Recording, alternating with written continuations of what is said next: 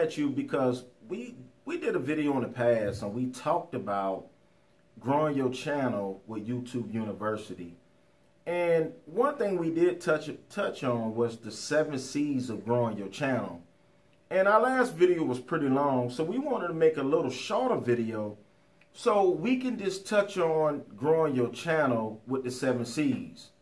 I have been on YouTube for a while now, and the reason why I started my channel is that I want to eventually publish my own books. I want to talk to, my audience about writing good characters, creating a good protagonist, creating good antagonists, or, bad guys or whatever.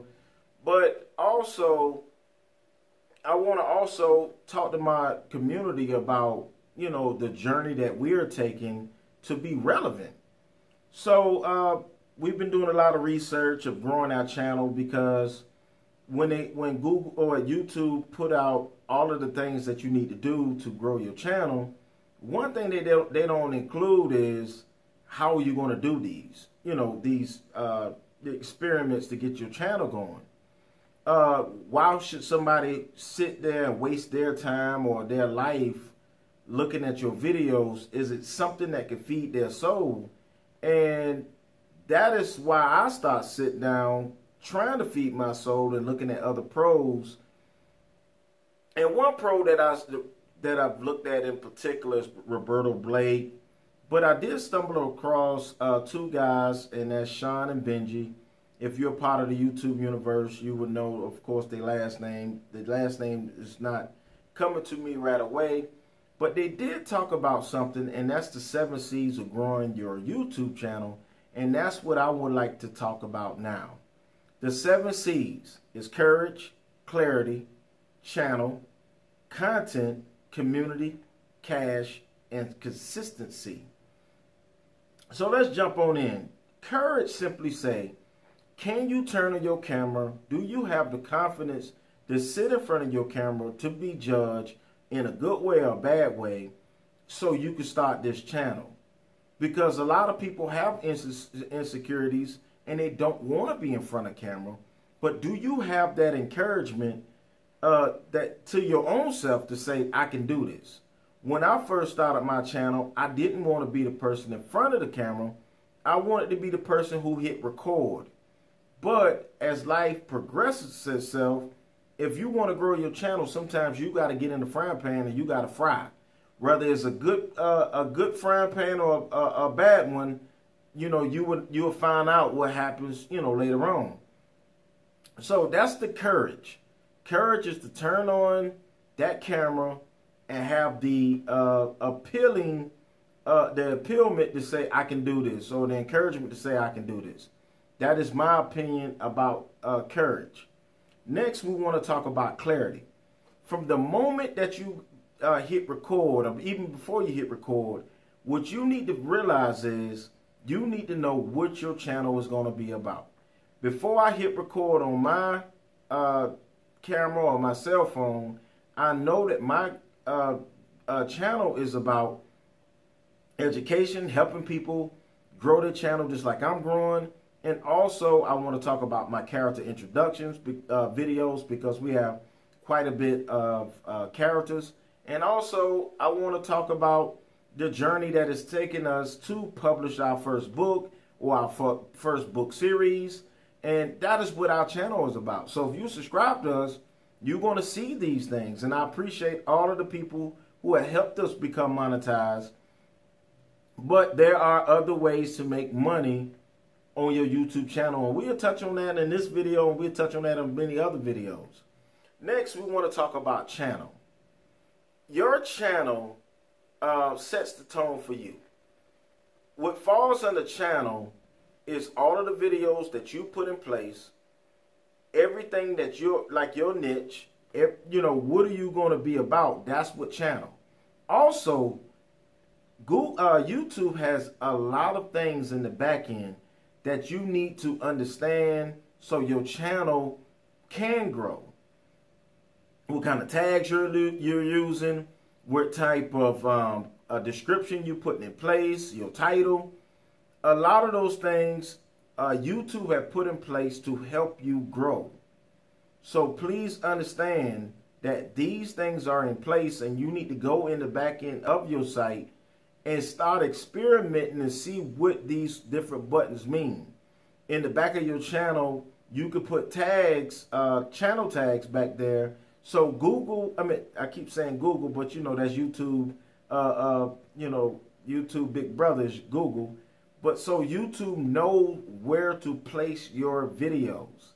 So your channel and understanding the back end of your content creator area will help you grow. You know, your tags is very important. Choosing the right tags is important. So, you know, you can go on tagsyoutube.com to find out what, you know, high volume tags that will help you.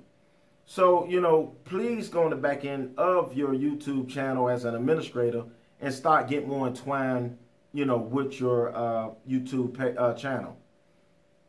Next, we want to talk about content. What you need to understand is content is king as far as you growing. If you are a person that's a chef and you're showing people all about your food, that is the content that your subscribers would like to see. Come up with different recipes, come up with different ideas, so your audience will come back for more because you are doing something to entertain them while they're wasting their time. You know, we all got a certain time in this lifetime, and content is king. If somebody want to waste their time on your videos, then it needs to be something there. You need to understand that your thumbnail, your title, your description, along with the video, all that falls under content, because that's giving a person a reason to hit that button to look at your video. If they hitting the button and doing an immediate U-turn, that means that your content wasn't appealing, and you know, they found other way to waste their time. So you need to have the best thumbnails that you can do. You need to have the best video that you can make. Your title need to be there. Your description need to be there. Use software like VidIQ. In the bottom of my description, I will have a link how you can sign up for VidIQ or TubeBuddy that will help you in your YouTube SEO, so you can rank higher in YouTube. The higher you rank, then YouTube will recommend you how you can even compete against subscribers with 100,000 subscribers or 400,000 subscribers. You could be at 1,000 subscribers, and if your content is king, YouTube will pitch you against other high volume content creators. Please understand that. Content is king. Let's go to the next C, and that's community. Your community are the people that's subscribing to your channel. That means that if you start off making videos about baking cakes, or you start off by making videos about sharing recipes, then you need to keep that same energy and keep your community fed by good content. But, you know, keep your niche in track. Don't come off saying, oh, my video is about baking, and then now you're talking about catching fish. Unless you catching the fish and gonna cook that fish, that's one thing. But if you started out, you know, baking or cooking, then, you know, that's what your videos need to be about. If you got a video about catching fish, create another channel, monetize it, and do it that way. So keep that in mind. The next C we want to talk about is cash.